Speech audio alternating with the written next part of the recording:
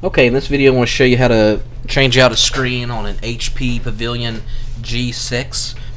This method will work on other HP laptops as well, Pavilions or HP 2000s or whatever you have. The reason you're doing it is like your screen's got bleeding on it. You might have lines on the screen.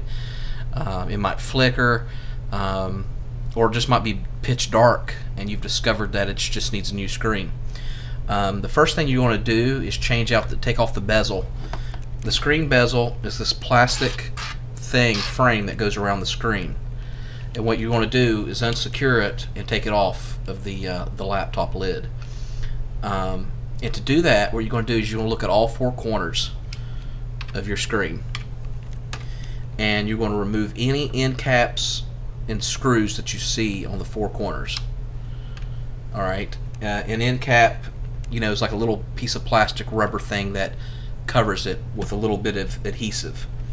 And I don't know if just to show you what I'm talking about, it's what it looks like. It's like a little piece of plastic that'll go over the screw. And the tools that you're going to need for this, you're going to need a flathead, little small flathead screwdriver, or you could actually use a steak knife, and then you're going to need a little smaller Phillips head screwdriver. Okay. This laptop here, so we're going to look at all four corners. Top left corner, there's no end caps, so that one's unsecure. It's only being held on by the little plastic rivets that you just basically pull off. Of course, right corner will be the same as the upper left corner. Okay, on the very bottom, as you can see here, it doesn't look like there's an end cap, but there actually is. If you can see here on the very bottom, that's actually an end cap.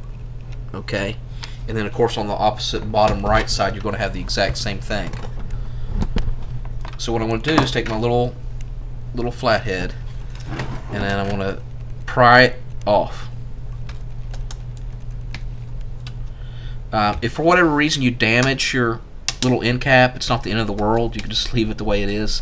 Cosmetically, it doesn't look bad if it does come off. So that's that one.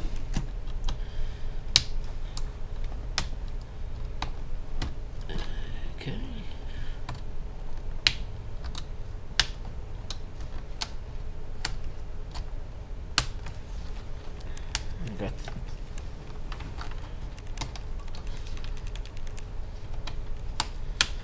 Got that one. So it doesn't look like it would go back on there nicely anyway. So, alright, and then of course you're going to take your Phillips, and we're going to unscrew.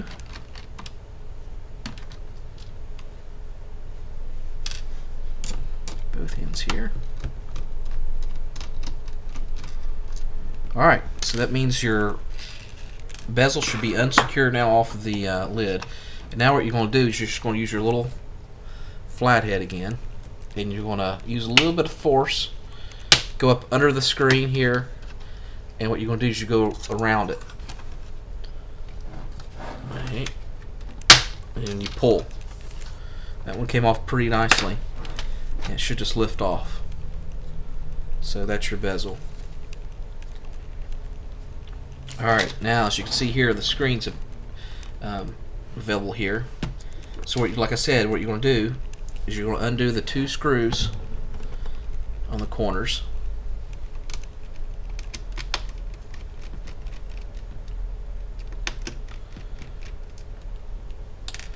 One, two.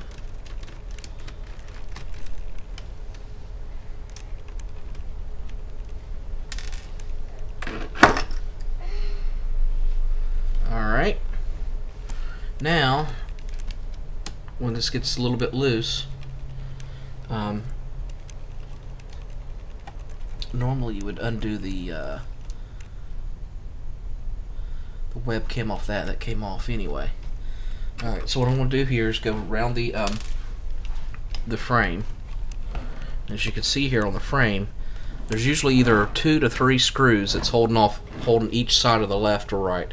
There's one, see one, there's none there, and there's 2.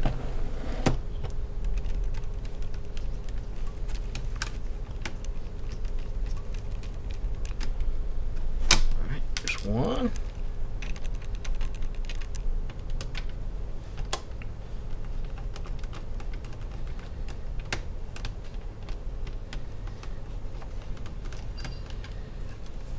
Two.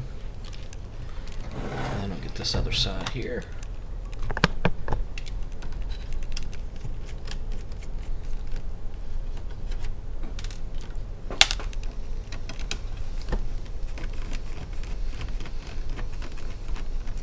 Okay.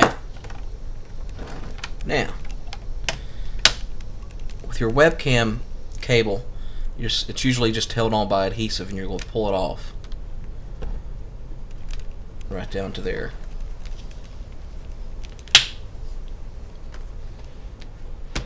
And then you're going to see a video cable here that's hooking up the screen to the laptop. And what you want to do is you're going to undo the tape. You're going to pull that out.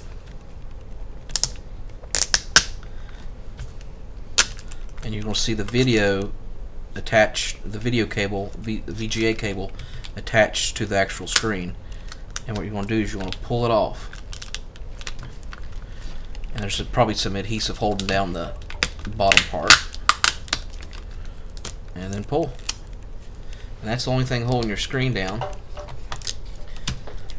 And the best thing to do is to purchase one. I'd recommend a used one.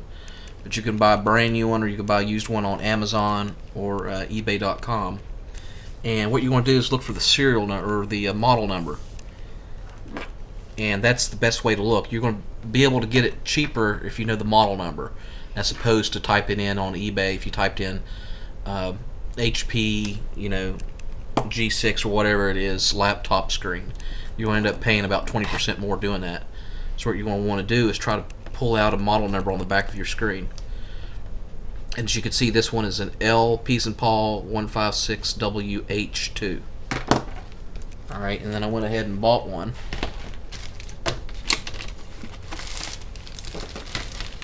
As you can see here,